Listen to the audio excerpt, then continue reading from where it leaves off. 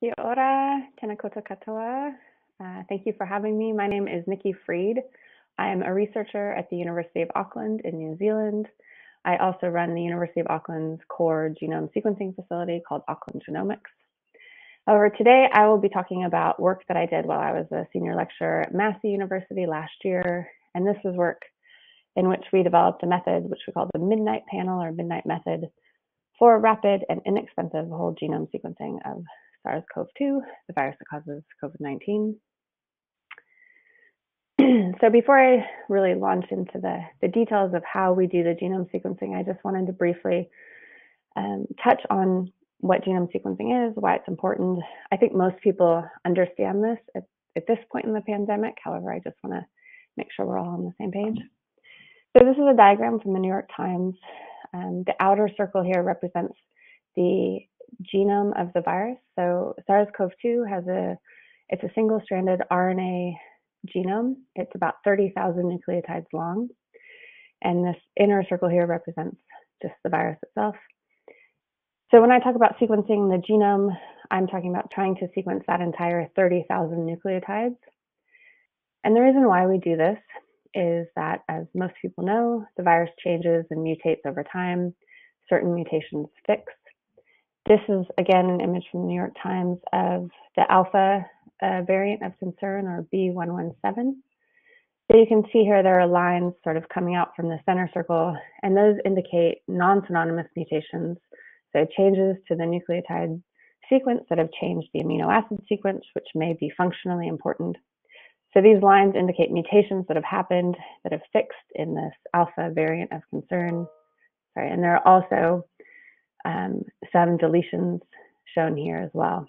So you can see that changes occur throughout the genome.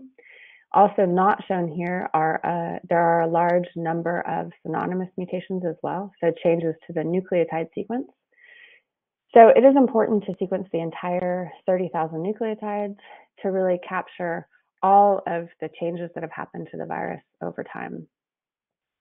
So when we talk about sequencing, that's what we're doing. We're sequencing the whole 30,000 nucleotides. So why do we do this? Why do we sequence the genome? Why is that important? Well, it's important to, as I mentioned, track the emergence and the frequencies of these variants of concern. I know most people right now, Delta has spread throughout the world. So we'll talk a little bit about that. Sequencing the virus also allows us to understand how it evolves. So what mechanisms of mutations are occurring, things like that. It also allows us, especially in a New Zealand context, so I'm located in New Zealand, we use real-time genomic sequencing to help us track local outbreaks and understand transmission events. So this is a slide from covariance.org. This is a website run by Emma Hodcroft in Switzerland. And basically what this site does is it accesses GSED, which is a global data repository, which currently has about 4 million COVID or SARS-CoV-2 genomes, which has been running since the beginning of the pandemic. So what this website does is it allows you to look at, for different countries around the world, the frequencies of these variants of concern. And as you can see here, this is just one of the plots that I've pulled from covariance for the US. And you can see that Delta has rapidly fixated and become dominant in the US and is now actually dominant globally. So by sequencing the genome, we can track the frequencies of these variants of concern and understand what's happening in that space. Oops, sorry. So as I mentioned, in New Zealand, we use real-time genomic sequencing to help us track outbreaks. You may recognize this is our Prime Minister, Jacinda Ardern, speaking with Joop de Ligt from ESR, who's one of the scientists involved in collating all of the data from New Zealand, and he's explaining to her, and they're discussing the phylogeny of the SARS-CoV-2 sequences that were present in New Zealand at the beginning of the pandemic. So I'll talk a little bit more about how we use that sequencing and why that's important. So we've also written a paper on this. This is, if you're interested to to understand more about how you can use genomics to track disease outbreaks. We've written a paper on that in Emerging Infectious Diseases, so that's available if you're interested in that. My role was primarily in developing the method for rapid real-time genomic sequencing, so that's what I'll be talking about today.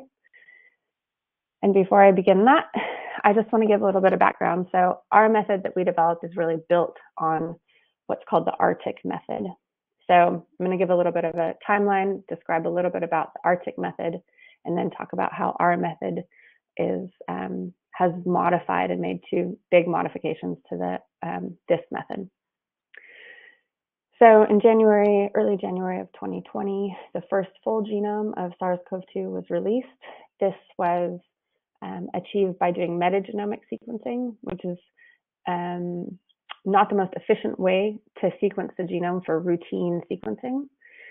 So January 23rd, so 11 days later, Josh Quick and the ARTIC network released a method which is called the ARTIC method, for amplifying the virus and then sequencing it using nanopore sequencing.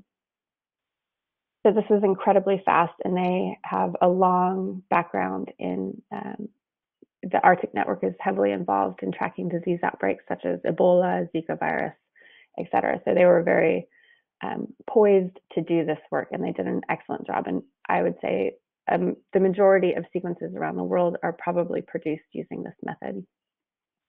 So the way in which the ARTIC method works, I'll give a little bit of background here. So here at the top of the screen, you can see another graphical representation of the genome. So again, it's a 30,000 nucleotide RNA genome. So the first stage, if you want to sequence the whole genome, is to do a reverse transcription. So it's a little bit easier to sequence DNA than RNA. So first step is changing that RNA genome into cDNA. Oops, sorry about that. The next step is to do a multiplex PCR. So in two different pools, you can use a tiled amplicon approach, so that there are no overlapping amplicons. So in pool A, basically the ARTIC method uses this tiled amplicon approach so that you amplify the genome in 400 base pair segments that are not overlapping, essentially. So it uses 196 primers and creates about 98 amplicons to amplify the entire genome. So at this stage, you have two pools, and you can combine those pools and then sequence them either using Illumina chemistry or Oxford Nanopore chemistry. So today I'm going to focus more on the Oxford Nanopore sequencing because that's the method that we use in the Midnight method to sequence SARS-CoV-2. So right now I'm going to give a little bit of background if you're not familiar with nanopore sequencing, just to describe what nanopore sequencing is. I always leave this slide in for my kids, love this slide. So nanopore sequencing has been around. We've been using it for microbial genome sequencing since about 2017. It's a portable real-time sequencer. You can see it fits in your hand. It's a min-ion, not a minion. Basically, in a nutshell, now it comes in a range of different devices. So you can see the original min-ion is here, and there's now a GridION and PromethION and different sort of range of devices that will deliver different amounts of data. And I always like to remind myself to say, I'm not affiliated or paid by nanopore sequencing or by Oxford Nanopore at all. I've just been using the technology for a long time, and I'm a big fan. So some of the key attributes of nanopore sequencing are that it's a long-read sequencer. So basically the length of DNA that you put into the sequencer is the length that you will sequence. So people have gotten single reads over 1 million, or even actually now 4 million base pairs long in a single read. Typically we achieve about 5 to 50,000 base pair median read lengths. So at its heart, it's a long read sequencing device. It directly sequences native DNA and RNA, and by directly sequencing the native DNA or RNA, you can detect base pair modifications. So if you're interested in epigenetics, methylation, it detects 5-methylcytosine, 5-methyladenine, and other modifications. So these things I've just described are not so critical for SARS-CoV-2 sequencing. However, the next two, the ones with the little star, so the fact that this is a portable sequencer, like I said, the MinION plugs into your laptop or even a small like iPad device. There are no overhead costs. So as opposed to Illumina sequencing, you don't have to purchase a large sequencer that can cost $100,000 or more. You basically just pay for consumables only. Also, what's really nice about nanopore sequencing is it doesn't require a lot of expertise to use. You need some background in molecular biology, but it's fairly robust. It also, what's important for our method for sequencing SARS-CoV-2 is it sequences in real time.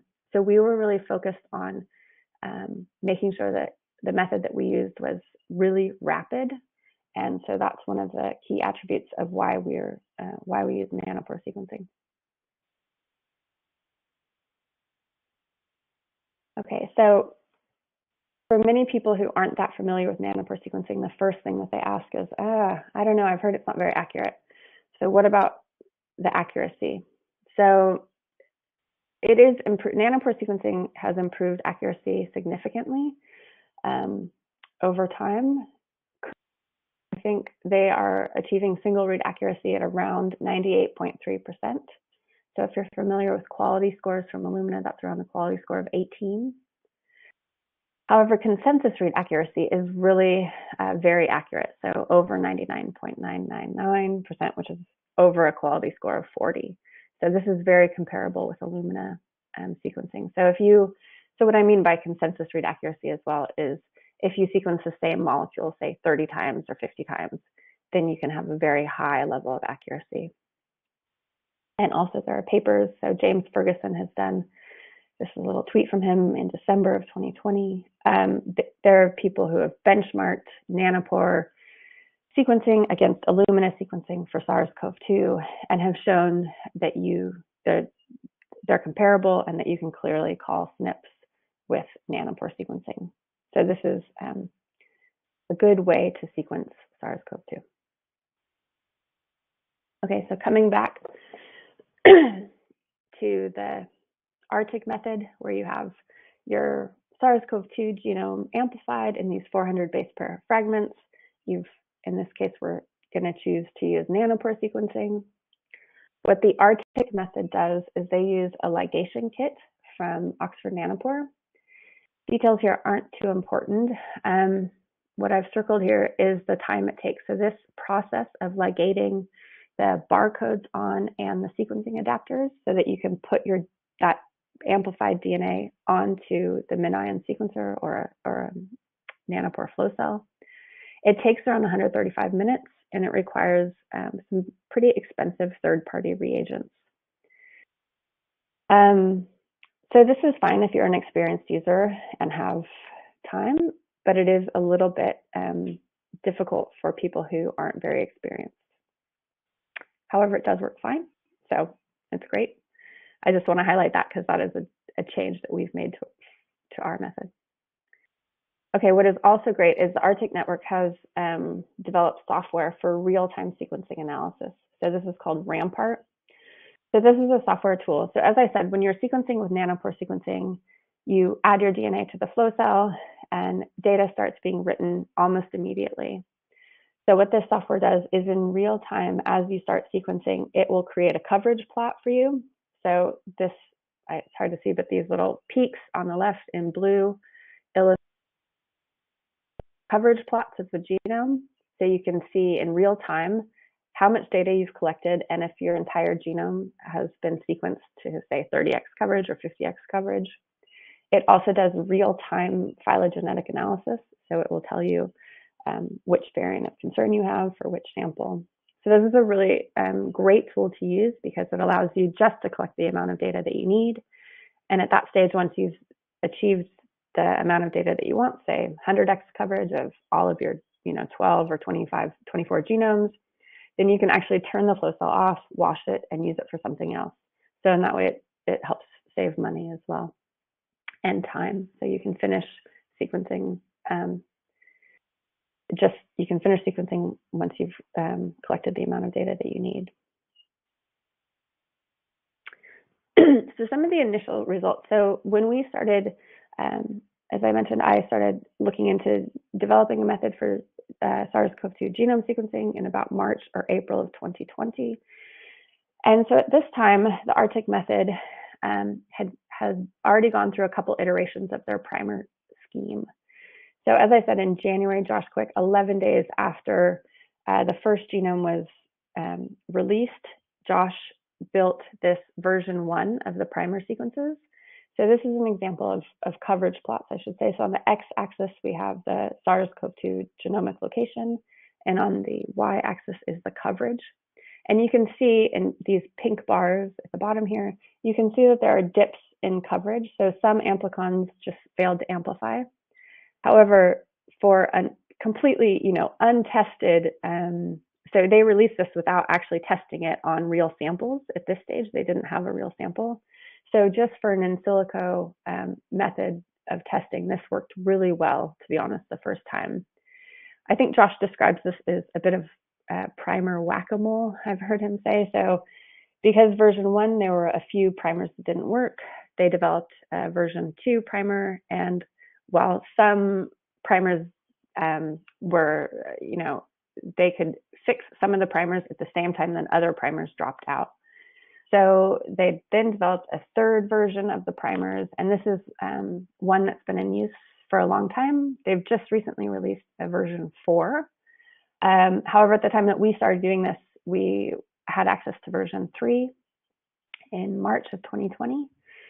And at that stage, you could already see that there were some significant variance in the amount of coverage that can be produced with the version 3 of the primers. You'll see on the on the right here, this is a log scale. So there is a good amount of variance in the coverage. So when we were looking at how we could possibly improve this or use it locally here in New Zealand, we looked at redesigning the primers. So that's something that I'll talk about. So, oops, sorry, doing the wrong thing. So what I'll be talking about today is the Midnight method, which is the method that we use. So it's built off the ARTIC method, and it really just makes 2 modifications to the ARTIC method. And that's had a significant impact on the ability for us to get better coverage and produce sequence data faster. So the 2 sort of modifications that we made were to change the amplicon length. So we made longer amplicons, and that enabled us to get more even coverage of the genome. This also, by making the amplicons longer, that means that we use fewer primers. And the idea here was to produce less cross-reactivity. So there's less chance for those primers to cross-react, and potentially that means that there'll be fewer dropouts. Also, having fewer primers as the virus changes over time, there's less of a chance that the primer will mismatch with the genome. So you'll have less dropouts, potentially fewer dropouts. However, one drawback there is that if you do have a dropout with longer amplicons, you will lose more sequencing data. So there's a bit of a trade-off by choosing to use longer amplicons. However, these primers have held up fairly well against most variants of concern that we see now. Another modification that we made was to use Oxford Nanopore's Rapid Library Prep Kit. So this is a much faster, cheaper, and easier to use kit. At the time that when we were developing this, there were only 12 barcodes available. They have since released 96, so that allows us to do many samples at once. So I'm going to talk about those 2 modifications a bit more in detail. So we initially tested 3 different primer sets. We tested a 1200 base pair primer set, a 1500 base pair primer set, and a 2000 base pair primer set, which creates longer amplicons. So at the time when we did this, we didn't know if any of these would work. So we gave a shot and tried 3 different ones. And we use a multiplex PCR, a very similar method to the ARTIC networks the way in which they do their multiplex PCR. So again, it's a tiled amplicon approach where you have non-overlapping segments of the genome amplified in 2 different pools. The next modification that we made was to use the library prep from Oxford Nanopore, as I said, which is called the Rapid kit. This is the RBK10, 1110, or the RBK004 kit from Oxford Nanopore. Again, don't want to get into the details too much, but basically this is a transposon-based method. It's a much faster kit to use, so approximately 10 minutes of prepping that DNA to put on the flow cell as opposed to 135 minutes. It also requires far fewer third-party reagents, so it just requires Ampere beads. So that makes it less expensive as well. And given the fact that there are fewer pipetting steps, it is less prone to, you have fewer chances of making a mistake or contaminating your samples. Okay, so these are our results. So you can see here we tried the top red bars. These are coverage plots of using these different primer sets. So we compared to the 400 base pair version 3 ARTIC primers using that rapid transposon base kit. And then, as I said, we tested a 1200 base pair primer set, 1500 and 2000 base pair set. You can actually see that they all work okay. So for each primer, we initially tested 2 different patient samples, SARS-CoV positive patient samples at different CT values. So it's a little bit hard to see, but the top one is a CT of 20 and the bottom one is a CT of 31. And you can see that generally speaking, the primers all work pretty well. We chose to go with that 1200 base pair primer set. This is where we get the name Midnight, actually, is 1200. We thought it's sort of a little bit like midnight or noon, so we used that name. So that 1200 base pair primer set actually gave the best coverage. It was the most even coverage, and it sort of is that sweet spot of not being too long, so that if the RNA was degraded in any way, we felt that if the sequence was too long, then maybe that degradation might not work very well. So we stuck with the 1200 base pair. However, the primers are also available as a backup for anyone who wants for 1500 or 1200 base pair, 1500 or 2000 base pair sequences. Okay, so some more of our results. Again, this was published in the paper that we produced in May 2020. So we just tested very simply 5 different patient samples at high to low copy numbers. So the CT, if you're not familiar with CT values, that's cycle threshold number. So it just gives an indication of how much viral copy there is. So a CT20 is fairly high viral copy number. And as you move down to the blue coverage plots, you can see this is at a CT 31.2, which has relatively low copy number, and you still get complete coverage of the genome. So this primer set worked pretty well at a range of different viral concentrations. Actually, Oxford Nanopore has released other data, so I've adapted this figure from them. They have tested sort of the limit of detection of getting a full genome from using twist RNA control. So this is a synthetic version of the SARS-CoV-2 virus, and they took basically diluted it down, and you can see that around 1,000 copies to around 1,000 copies, most of your genomes have full coverage of high quality coverage. And usually it's fairly easy to get a good quality genome when you have a CT value under 30. If you go above 30, it can be difficult. Above 35 is very, very difficult to get a full quality genome in our experience. So usually that correlates to around 1,000 viral copies. So it has, to get a full genome, there's less sensitivity than your standard qPCR, which only needs a very, very small piece of RNA to get it to work. So the limit of detection for genome sequencing is, it's a little bit higher than for just standard qPCR. And this is actually true, I would say, going back, this is actually true for most methods used for sequencing the whole genome. Most methods have a very similar sort of limit of detection, and that's around 1,000 viral copies, or CT values under 30, I would say. So again, this is another figure I've adapted from Oxford Nanopore. This just shows how much time it takes to sequence 96 genomes at 200x depth. So that's that would produce a very high quality genome. And you can see right around 7 hours is enough time to get almost 100% of your genome fully sequenced.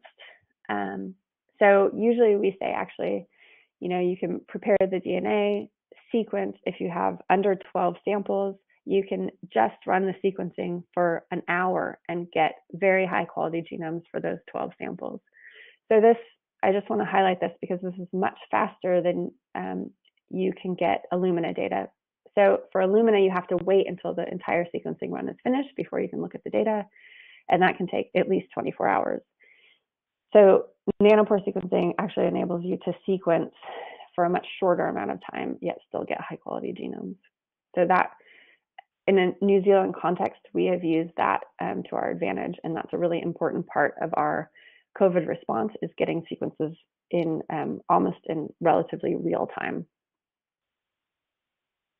Okay, so just to summarize, midnight method for SARS-CoV-2 genome sequencing. So by changing the primer sets, we've gotten better coverage, more even coverage.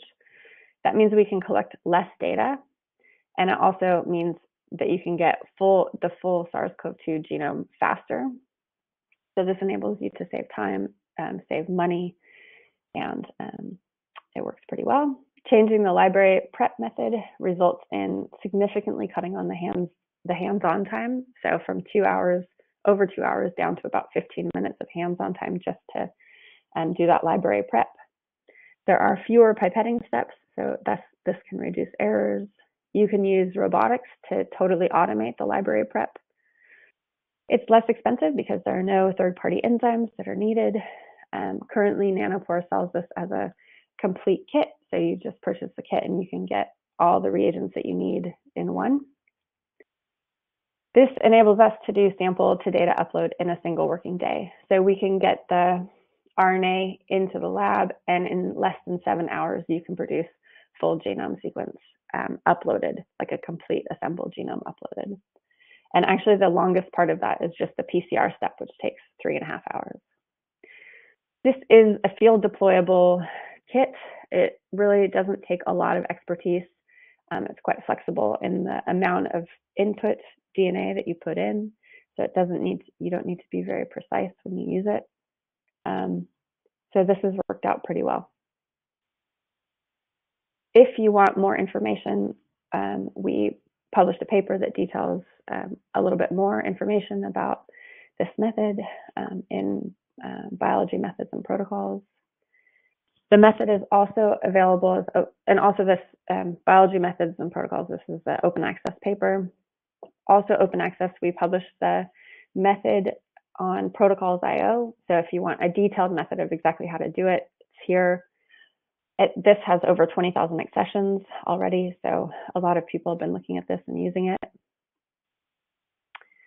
So in terms of New Zealand, the Midnight Method has had a pretty big impact in how we use our COVID response. So for all emergency COVID sequencing, the Midnight Method is used. In New Zealand, we've been very lucky. We've had very limited community spread of COVID-19. So whenever a case appears in the community, there is a desire to get the genome sequenced immediately, so we can better understand how the person got infected and where that infection might have happened.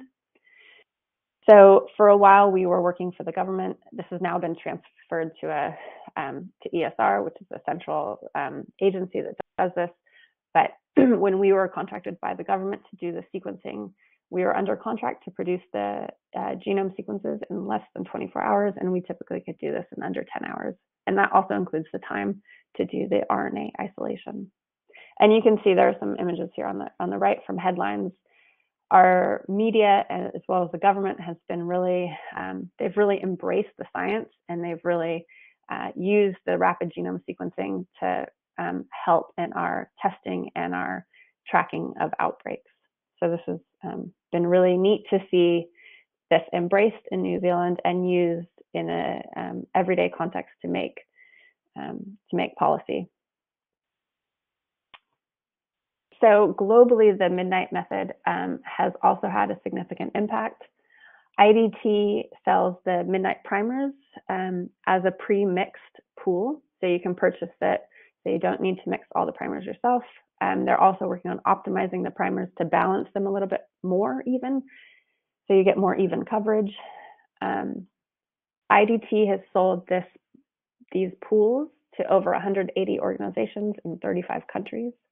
And you can sort of see from their website, they have a little button, you can learn a little bit more about that. And as I alluded to, Oxford Nanopore has released the Midnight method as an official recommended protocol. So you can see on their website, they have, what approach should I use to sequence the genome? They have both the Midnight method and the ARTIC method. And you can see they've sort of outlined that you need little experience compared to the ARTIC method. So Midnight method requires little experience, uses very little third-party reagents. It is a rapid prep method, and it has a quick turnaround and a low cost per sample as compared to the ARTIC method. Actually, in Oxford Nanopore about 2 weeks ago, have released a high throughput kit using the Midnight method for SARS-CoV-2 sequencing. So they've really taken the method and scaled it and packaged it. And so it makes it much easier for researchers to just buy one kit, get all the reagents they need, and they can do the sequencing themselves.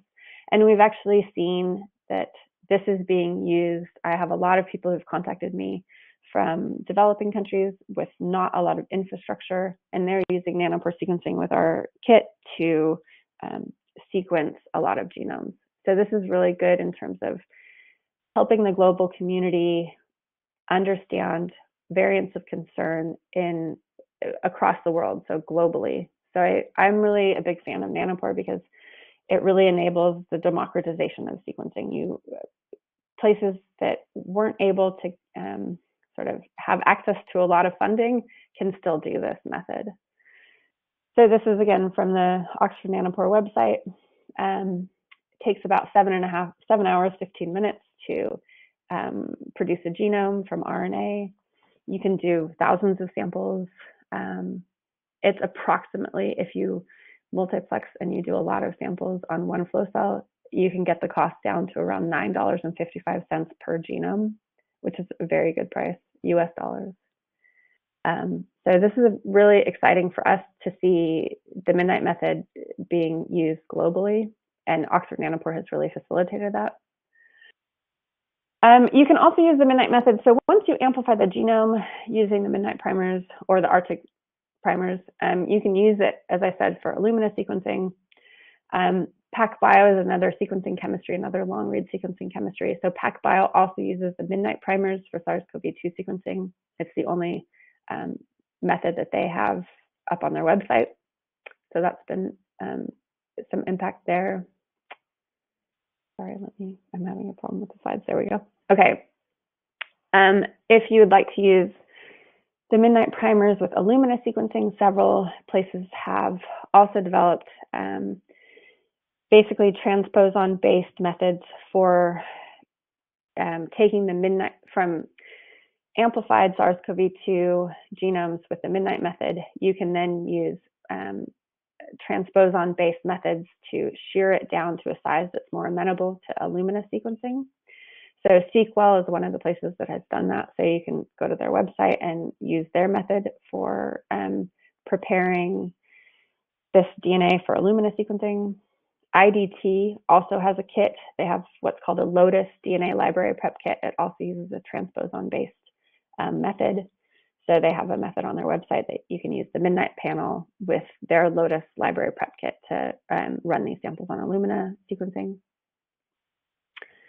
So just To summarize, the Midnight method builds on the ARTIC method, and it works really well for rapid, inexpensive whole genome sequencing. It works well for labs with limited funding if you use nanopore sequencing. And it really has had, I think, a global impact in helping collect information and genomic data on SARS-CoV-2 around the world. And none of this would be possible without a lot of people's help and work. So Olin Seilander is a collaborator who deserves equal credit. I mean, he has done a ton of work on this. Marketa is a PhD student in our lab who's also helped a lot. LabPlus helped us get, early in the pandemic, patient samples that we could use to test this method. James Connell is our biosafety officer who also helped us work with inactivated COVID samples in our lab. ESR team, which is our the team in Wellington and Auckland, who actually now do all of the COVID sequencing for the government, especially Joop de Licht and Una Wren, have been really helpful for us in discussing protocols, and they've taken our method on board, which is really awesome to see. And all of this work was funded by the HRC, the Health Research Council of New Zealand. We obtained a COVID rapid response fund from them, and that helped pay for all of this work. Okay, so at this stage, I just want to say thank you very much, and I can take questions through the chat, I think.